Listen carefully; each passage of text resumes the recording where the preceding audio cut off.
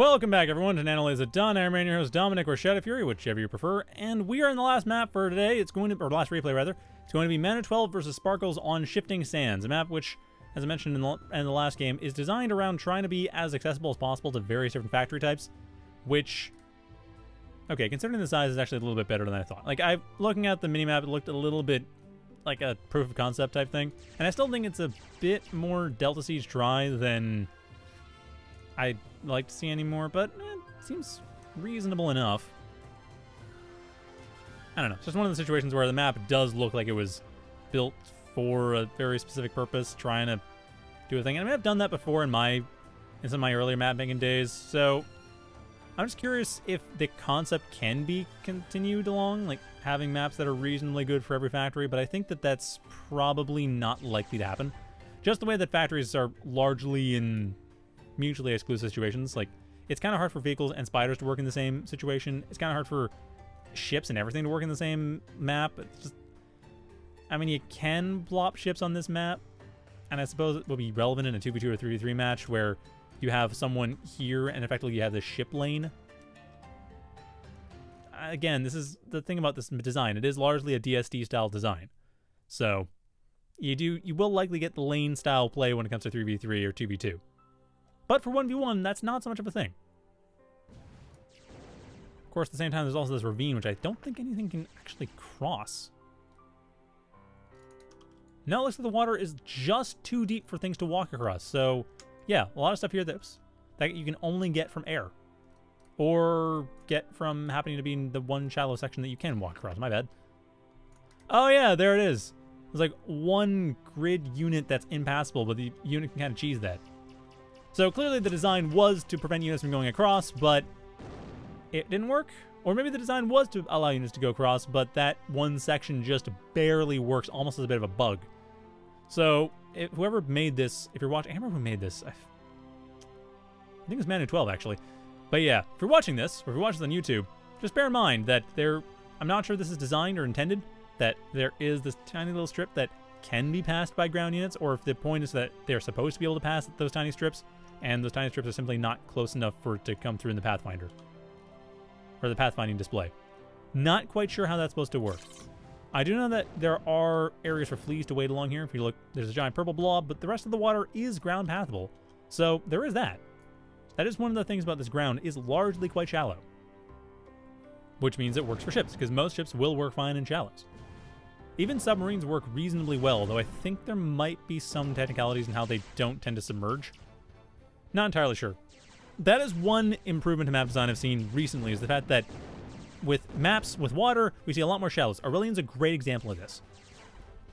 And as you can see, yeah, the fleas are able to go around here, and as a result, Sparkle is able to harass reasonably well across the map, though unfortunately not able to actually do much, since already we have Lotuses set up. I mean, Manu12 knows they're fighting spiders. They're going to set up Lotuses aggressively around the map because they don't want to be dealing with spiders that they don't have to. I mean, that's the best option.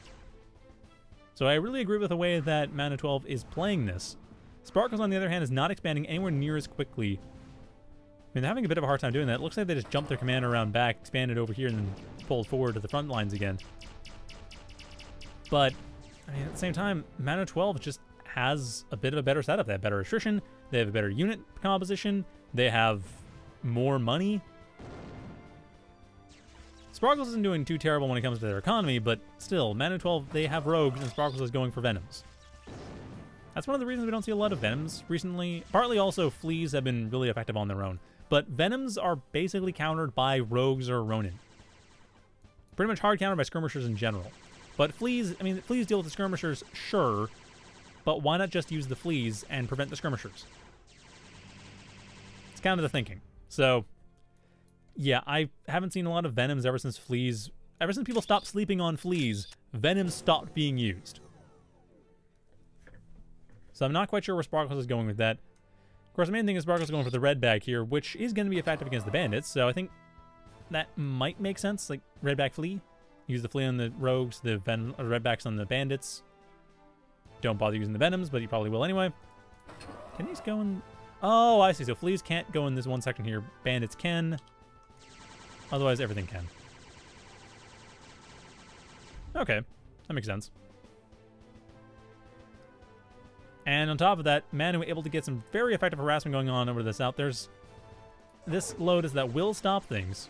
Like, this bandit really... Why is this going? Why is it continuing? Manu12 knows this Lotus is here. Or should, anyway. They do now. They have full knowledge of that Lotus right now. And at the same time, Sparkles' commander is at the bottom, which means this band is not going to be able to do much other than see what's happening right before it dies. So at this point, Sparkles is actually doing a reasonably decent job of just surrounding on Manu12. Manu12 almost feels like they're just pushing in. They expect... Oh, they have stronger economy. They probably realize they have a stronger economy. I don't know if they do. If they've seen that expansion over to the south has just been taken, Manu12 probably realizes that their economy has been stronger for far longer, so they can kind of get away with attacking more recklessly. But it still feels like they can't. Like, yes, they kind of can, but no, not really. Like, don't go for it if you can help it. Just don't. Like, avoid attacking recklessly if you don't have to, especially when you're in this top section. I mean, really, despite the fact that the two factories are right next to this hilly area, I would say I'd like to see Manu12 focus a bit more on going through the water. The fleas can't go through as much of the water, and overall, it doesn't provide as many advantages. Like, these hills are designed for spiders, so essentially, Manu12 is fighting in Sparkles' territory. They're fighting in Sparkles' home turf. Manu12 goes on the water, though, that's best for them, at least considering the matchup. Still, Manu12 managing to overpower simply by numbers. So, there you go. Better economies tend to win. Although at this point, the Redbacks are also going to get torn apart by the Bandits. Actually, they might... No, they won't. Sorry, Redbacks. Recklesses. The Recklesses will be torn apart by the Bandits if the Bandits stay under the shields. If the Bandits stay under the shields, that's it.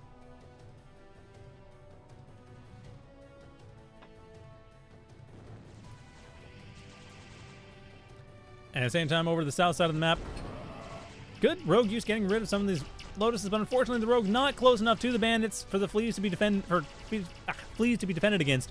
Still, though, follow-up forces coming in here from Manu, so this shouldn't be a major problem. Not sure why this Bandit's coming in here. It seriously has a death wish. I don't understand, but it's dead now, so it can't possibly explain itself. Because it's dead. And as we all know, dead people can't talk. Or at least as I insist. But, yeah, I mean, the rogue here is able to get rid of the Lotus without too many issues. Possibly able to... Okay, it's going for the commander. Seriously? Oh, I see what it's doing. It's fight moved in, trying to go for the commander. Can't quite get close enough without being in Lotus range. Just go for that Lotus. Get rid of the Lotus. But at the same time, Sparkles is actually maintaining a reasonably good attrition. It's about even, but again, Sparkles keeps fighting in their home turf, so Manu12 just keeps losing units. And sooner or later, Sparkles is going to send a Weaver over there and start reclaiming. Looks like that sooner rather than later. This Weaver probably going to be the one to do so. And that's going to be just, 400 metal in an easy spot. And there's a bunch of metal all the way down here the commander can easily take. So overall, right now Manu12 is not in a great spot when it comes to overall economy. Once Sparkle starts reclaiming, things are going to turn around. Like, Manu12 won't have a whole lot to really fall back on, because while they have expanded quite well in terms of static expansion, Manu12 is still leaving a lot of stuff open for reclaim. Though admittedly, Manu12 is going to grab this bottom reclaim, so there is that. And also, it's not like Manu12 has lost a whole lot of expensive units to Sparkles, so while there is reclaim, and a fair bit of it, Manu12 is taking advantage of it, about 500 or so, so, a good minute and a half of an extra 5 metal per second, Manu12's still ahead in terms of static economy. Like, Sparkles can only be even for about 30 seconds. So, like, even long enough to build another 10%, 20% maybe to their army. When you consider that this Nimbus is already here and Sparkles now has to switch over to using, well, their own gunships, Locusts or Tridents, probably. Not going for Tarantulas, that's probably for the best. Still, the Nimbus is doing a fine job just keeping itself alive. Unfortunately, that Nimbus will go down. There's not a whole lot of anti-air coming in from Manu12. Nimbus got a little bit too incautious when it came to actually attacking stuff. But at the same time, that Nimbus is still in a good position to help get rid of these Redbacks, or Recklesses rather, pushing them back, and also putting Manu12 in a great spot to actually take on the entire south side of the map. The only stuff that hasn't been taken is the center, which I don't know why. Maybe there's some pathing restriction I'm not familiar with. Like, the interaction with water in this map is a bit wonky, but I think that that's perfectly passable by constructors. Still, it's a bit iffy. Where is the anti-air coming in from Manu12? What are you doing? Where are you focusing? Like, Manu12 relying entirely on just sheer numbers of Nimbuses and allowing them to go down to the Tridents. I don't quite understand the logic there. There's no Razors, there's no Vandals, there's no Tridents of their own. Like, Manu12, they are not doing well for attrition. They're doing okay for attrition in terms of overall army value, though Sparkles is ahead, 700 metal. And the Nimbuses are trying to help with that, but again, it's not helping. There needs to be proper dedicated anti-air coming in here from Manu12, and I don't understand why they're not going for that. I mean, maybe the Manu just figures it's not a big deal? I don't know. Looks like a couple Nats came in and did some damage too, but yeah, like, I don't understand the logic here. I really don't. Like, Manu12 losing a bunch of bandits for basically nothing, throwing them away into the Locusts. The Nimbuses look like they're trying to come around here and maybe get rid of some stuff. Not really sure. Again, there's no anti-air going on here for Manu12, so that's why I have no idea what they're planning on doing here other than throwing the units away. I mean, okay, these Tridents did put themselves in a really unfortunate position.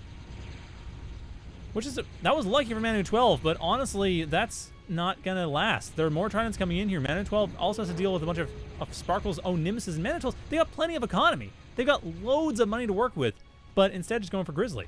Just going for, I guess, a solid, hard push into the base. Considering they're already fighting against a bunch of Recluses, I don't understand the move for the Grizzly, because the Recluses are already there to counter it. That's not really going to help. That's not going to help anyone. Why is there no anti-air? Why are there no Tridents? Or if you're going for Amphbot, why not have Archers? I get not having Vandals. Vandals are okay in large numbers. They're more defensive than they are offensive. It's just... Actually, in this case, Vandals wouldn't be a bad idea. Honestly, against Nimbuses, Vandals can last long enough to deal with the Nimbus' damage. But the problem is that there is no anti-air whatsoever. I don't know what Manu12 is doing. Finally getting a Razor up, but this is, I think, the first Razor that they've built at all. Sorry, no. 2 Razors being built simultaneously 2 minutes after air has been revealed. So Manu12 is clearly very confident they can just deal with everything with his one Grizzly. Maybe Grizzly with Nimbus support. And that's it. No dedicated anti-air whatsoever, despite the fact that anti-air has been the biggest problem. Although, luckily for Manu12, Sparkle's being a little bit overconfident here, focusing most of their air primarily on the south side of the map, trying to get rid of Manu12's commander, which is going to be successful, even with a Razor up. The Razor won't be able to kill the Nimbuses off in time. But at the same time, over to the south, like, these Recluses are being torn to pieces. There's nothing really dealing with that. The Grizzly could theoretically walk in here through the center and just wipe out everything. And it looks like it's planning on doing exactly that, though at this point, maybe a Hercules? Maybe just use that to drop it into the base and wipe everything out? I mean, you got gunships, you might as well. It's only 700 metal. You can build a Grizzly, you can easily build a Hercules. I mean, clearly at this point, they want the Grizzly to be repaired and then walk in with a couple Grizzlies, but they have revealed the Grizzlies. And again, Sparkles already has the counter to that. Redbacks. Sorry, Recluses, not Redbacks. Redbacks would die. Recluses already has the counter. Recluses in these mountains will counter the Grizzly. But, okay, I guess the idea is just to attack with the Grizzlies and then repair this one Grizzly and then fight from there, I suppose. Getting more Nimbuses on top of that. I mean, Manu12 very clearly focused on just winning with one big push, and I do not see that happening. Sparkles has the counters for that. Sparkles has been given plenty of time to deal with that. And Manu12's commander, which is one of the biggest threats going along the south side of the map, stopping Sparkles from expanding, has been destroyed. So Sparkles is just going to wear away at the south side of the map over time. And already Sparkles is basically even on economy. So the only real question is whether or not this Grizzly is going to accomplish anything, and I'm pretty sure the answer is no. If there were Tridents, I would say yes, but the Nimbuses are going to be causing problems. The Recluses are going to be causing problems. The Tarantulas are going to be causing problems in case the Nimbus happens to come along. Like, not much is really going to be any better here. I mean, the Lotuses won't be able to do too much, so at least there's that. Manu12 can still maintain the control of the south side of the map for the time being. But yeah, there's an ambush right here. Manu12 is already prepared, just waiting. They know exactly what's being built up here. They know what they can do with this Grizzly. And yeah, this is going to be a bit of a problem. At the same time, Nimbus is over the south side of the map, making sure that if Manu12 does not win this with this one Grizzly push, there won't be the economy left for them to rebuild. Oh, it does? Okay. Fair enough. Chat's pointing out that Grizzly kind of counters Reckless, and I guess they got a point. Reckless doesn't quite deal damage quickly enough. So, fair point. Actually, you know what probably would counter this? Is Mass Fleas. For Spiders, I wouldn't be surprised if Mass Flea countered Grizzly. Just because of how low the rate of fire is for the Grizzly, and how quick Fleas are. Like, if the Fleas surrounded the Grizzly, they could probably tear it apart. Now, again, against this composition, no. The Nemesis would wipe out the Fleas, and the Outlaw would wipe them out as well if the Nimbus didn't get to them. But, you know, it might work. But yeah, get a few Widows. Get a few Widows along with some Redbacks or something, and then the Grizzly's dead. But at this point, there isn't enough anti-air, so this assault might actually work. Manu12 able to do quite a bit of damage. We'll be able to get rid of the Spider Factory, probably get rid of both factories on top of that. No Tridents were set up to help get rid of this. There were some before, along with some Harpies, to help get rid of the Nemesis, but the Spider Factory is already gone. The Grizzly being stunned out by some Gnats. Good call there. But even with that, a lot of stuff in Sparkles' base is heavily threatened. Spider Factory is down, so ground forces are basically gone. At this point, Manu12 can focus entirely on anti-air if they ever focus on anti-air. But the main problem for Sparkles, or sorry, for Manu12 right now is the Grizzlies are completely locked down. Secondary problem is the fact that they don't have any anti-air and aren't trying to get rid of these Gnats. Because if they got rid of the Gnats, the Grizzlies would be fine. But no, the Gnats are just locking the Grizzlies down, because why not? At this point, that's all Sparkles has is Gnats. Or just gunships in general. And at the same time, the Nemesis is going on the side of the map, and Sparkles is just winning essentially by fighting everywhere that Manu isn't, just harassing everything with forces that are way more mobile, when Manu12 simply did not build anti-air. They finally have a few Tridents, and that's it. These 3 Tridents are the only Tridents that Manu12 has built this entire game. The Nemesis do not care. There are honestly enough, as you can see, there's enough of them they actually can fight back against the Tridents and win. Like, Sparkles just basically won by Manu12 not going for the anti-air that they would have needed, being overconfident in this Grizzly assault, which ultimately accomplished nothing. And, well, not nothing. It got rid of the Spider Fighter, but ultimately didn't accomplish enough, I should say. And now Sparkles is just able to wipe out everything Manu12 has at their leisure. On top of building a tank factory out to the south, because why not get that set up? I don't know, maybe throw in a Minotaur or Ogre or something and just clean everything up. At this point, Manu12 is half the economy. They do have a couple Grizzlies still inside of Sparkles' base. I mean, the Gnats have been gotten rid of thanks to the Vandals. And some of the Grizzlies are still in play, so it's not like it's over. And the Vandals are helping get rid of every bit of anti-air coming in. So at the very least, now that Manu12 knows there's only air units coming in, they're confidently building anti-air. Kind of wish they'd done that earlier, but it's sort of working out. Still, those Sparkles, they have finished the tank factory, aren't yet building anything up for it, but they have an economic advantage. They could very well just do that whenever they want. They just need to get it. Oh, they have the caretakers. Yeah, seriously, what's taking so long? There it goes. Cyclops coming in here to help get rid of the Grizzlies. Which might not matter, actually. The Grizzlies, they're back active. The Gnats have been pushed away or killed. The Grizzlies aren't going to wipe out everything inside this base. This gunship factory is done. Most of Sparkles' economy was dependent on these wind generators, and they're gone. I mean, the rest of it's kind of dependent on some of these backyard things here, which the Grizzlies I don't think can deal with, but maybe I'm wrong. No, they can. They just go right back in the back. This ravine is totally passable to Grizzlies. Thought maybe they'd be too big. It wouldn't quite work, but no. The fact that it's underwater makes no difference. Of course, they're amphib units. They don't care. They can deal with water. So the Grizzlies can go around the back here and wipe out all these metal extractors, which Sparkles can't easily rebuild. Manu12 has rebuilt over in the center of the map, having got rid of the Redback way earlier. So Manu12 right now actually not in a bad position economically, despite the fact that they lost basically everything. Able to counter against Sparkles, and now just able to push in.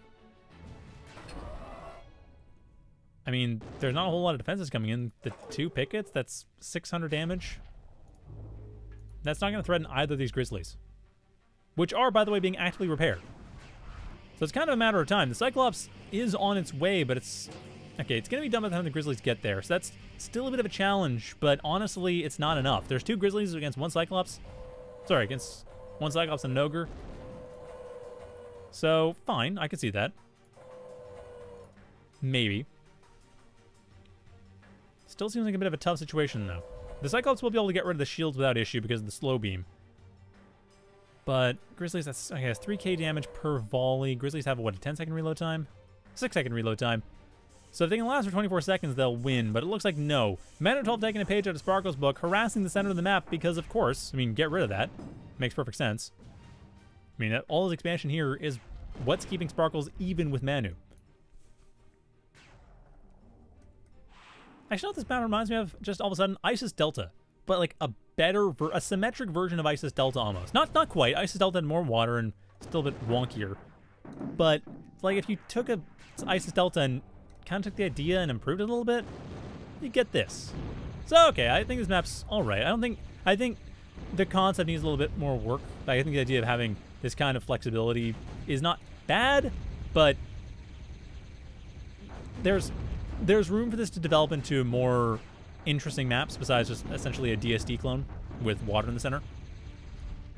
This isn't a bad setup for that kind of thing. It does work reasonably well. Just I'm sure there's more that could be developed on top of this in terms of overall flexibility of map. Like maybe more rivers in between, like cutting water through things, or having more mountainous areas, because it feels like it's more like you have an area that spiders can fight in, an area that ships can fight in, but not so much areas that stuff can fight against each other. In general, like you just generally use factories against factories. It's more like, in the way that most maps are have only a few factories you can play at all, this map feels like there's only a few factories you can play in each chunk of the map, in each lane of the map. So that's the impression I get. Like bots and spiders, like this area here is for like spiders primarily, maybe some bots. This area here is for bots, vehicles, ships, which is not a combination you necessarily expect. This area here, back to bots, maybe a little bit of vehicles. Amph bots will work reasonably well here. It's like, you know, it just feels like it's sectioned off. It's like 3 different maps plopped together. So you have like 3 long maps that have different factories that work all beside each other. Or maybe 2. This section here kind of feels like a continuation of this pond. Yeah, that's basically it. So, interesting map. I think the concept does have some promise. I would like to see a bit more development in terms of more aesthetically interesting maps, or just generally more varied maps. But yeah, pretty neat as an idea.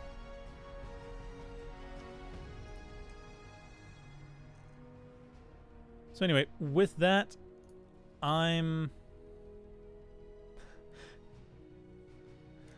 okay, Dying Freund, I am supposed to make it look interesting to the last second, but at the same time, if someone's clearly won, at that point, it's important just to go, they've won, don't try to fake hype. Because I've tried that before, it just does not sound genuine. It's not worth it.